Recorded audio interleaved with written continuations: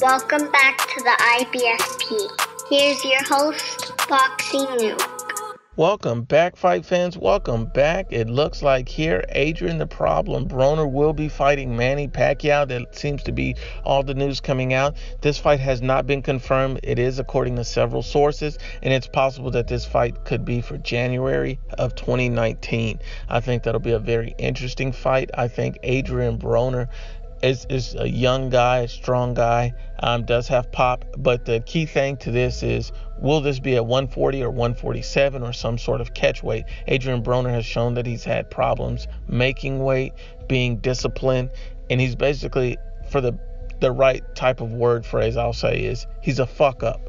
And so since he's a fuck up, I don't know what weight this will be at. I will assume it'll be at 147 for the simple fact that if Manny Pacquiao wins, it's rumored, no matter who wins, that they'll go on to fight Floyd Mayweather.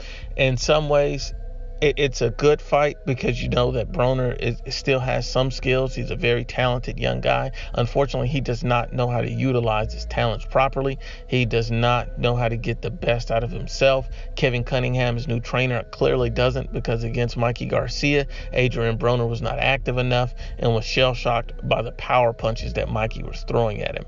Against a Jesse Vargas, he just was not active enough to get the victory. Instead, he got a fucking draw. Adrien Broner is not a guy you can rely on to get a victory, and for that reason and that reason alone, you can never really pick him to win any fights against any competition. Manny Pacquiao has still good power, still good pop, still great foot speed. So at this point, my early thoughts, my early predictions on this particular fight, I'll honestly have to lean towards Manny Pacquiao, and not only lean towards Manny Pacquiao to get the victory, I think Manny Pacquiao fuck around and stops him if Adrien Broner stays to fight. I think Adrien Broner won't do that. I think he's been paranoid ever since he fought Marcos El Chino Maidana, and he was rocked, dropped, and hurt. And so at this point, I think that he'll stand and survive once he starts feeling Manny's power into the fight. Once again, it's the IBFP. Please share, like, and you must absolutely subscribe.